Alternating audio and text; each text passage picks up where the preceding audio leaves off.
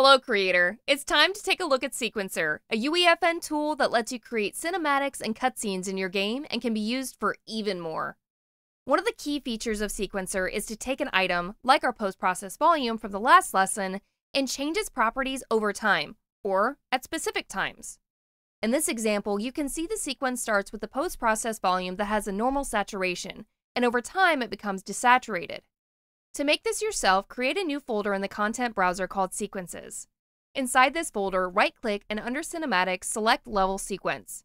Call this sec_saturate, then double-click it to open the Sequencer window. If you've used any non-linear editing software before, it should look familiar. If not, don't worry, it's pretty simple. On the left are tracks, which are the items that you work with and adjust over time. On the right is the timeline, and on the toolbar are our settings.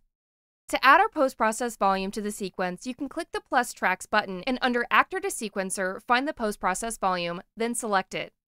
Another way is to instead look at the outliner, find the post-process volume, and drag it over to the tracks section. Before moving on, if you followed the last lesson, make sure to head over to the post-process volume's details window and remove the material you created in the last lesson. Then, to add the saturation property of the post-process volume to the sequence, click the plus sign on its track, and under Settings, Global Color Grading menu, click Saturation. Another way to do this, in the Details window for the post-process volume, find Saturation, and hit the Add Keyframe button, creating a track for saturation. In the Details window, make sure the saturation is set to 1, then click the Add New Key at Current Time button under the saturation track. Now 2 seconds later, you want to make the saturation 0. But it may be hard to know where 2 seconds later is. The default sequencer view is set to display in frames, and is presented at 30 frames per second. That means each second, 30 frames go by, and every 2 seconds, 60 frames. So I want to go 60 frames into the sequence, make the saturation 0, then add a keyframe. Now if I play the sequence from the beginning, it will smoothly go from fully saturated to completely desaturated.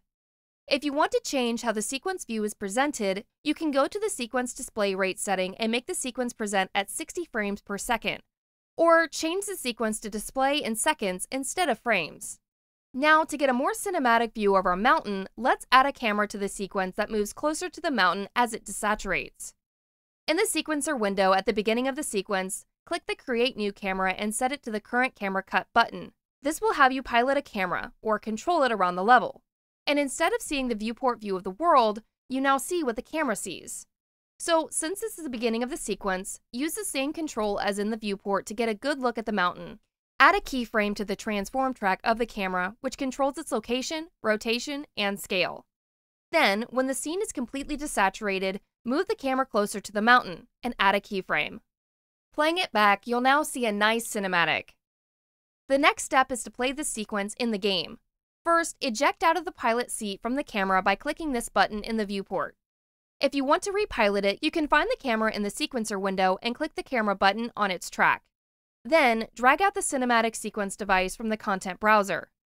In its options, choose your sequence, then take a look at the other settings. You can set it to loop continuously, autoplay when the game starts, change who the sequence is visible for, and more. For this test, leave the other settings alone. But since it's not autoplaying when the game starts, you need a way to trigger it to play. Let's create a trigger on our barrel that plays the sequence when we walk up to it. Drag a trigger out from the content browser and place it next to the barrel. This will trigger whenever a player gets into its proximity. In its options, disable its visibility in-game and then turn the trigger visual and sound effects off. Back on the cinematic sequence device at the bottom under the play function, add an array element and choose the trigger, then choose its on-triggered function. Now, when you play the game and walk up to the barrel, it will play the sequence. Level sequences are incredibly powerful, useful for not only cinematics like this, but also adjusting items during gameplay. Make sure to check out documentation if you want to learn more about what you can do with sequences. One use case we didn't touch on this lesson is for animations, and in the next lesson, we'll take a look at creating and modifying skeletal animations inside of UEFN.